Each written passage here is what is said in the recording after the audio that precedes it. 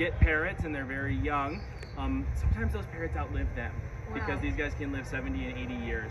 And so they often become birds that get passed down in the will. And sometimes, you know, your family doesn't want to take care of your bird. Because these guys, yes, are like toddlers.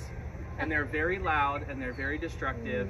And they're a lot of fun and they're great to have around.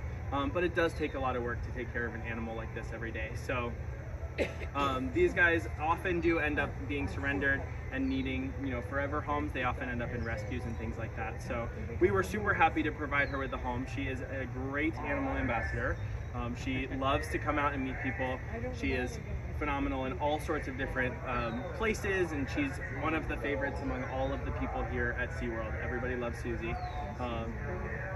There's a couple, I mean, she's just super fun. She's very sweet. And so it makes her a great animal to interact with.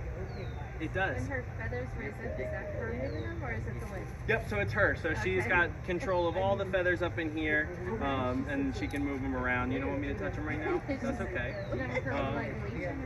So it is a way that they can interact with each other. It's a form of communication when they use that crest like that.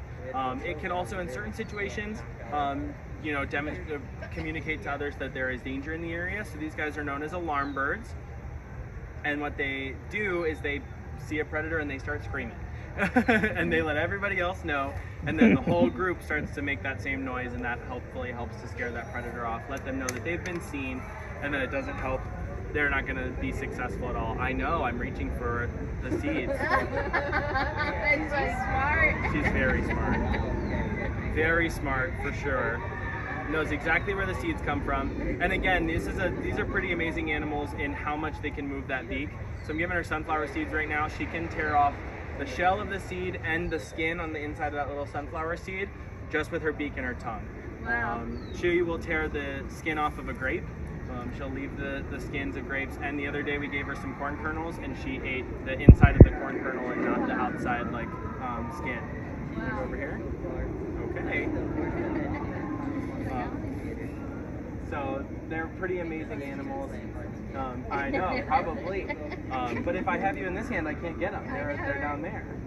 You asked to be there. Oh, okay. I see how it is. What? Oh my gosh. So a lot of people, again, think of these guys as mimics.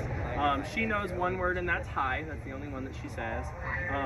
She doesn't say too many other words. But that's okay. We don't need her to say words. We need her to hang out here and be with us. She also has these feet, which are called zygodactyl toes.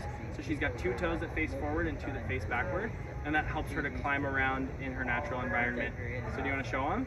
You want to show them our trick? Hold on, you gotta be set up right. Where are you going? You don't want to show the trick? That's okay. She can hang upside down. Oh, that's cool. She can hang upside down, but she doesn't want to do it. What? Good. So, oh, hello. If you guys want, what I can do is I can set you guys up for a photo. Okay.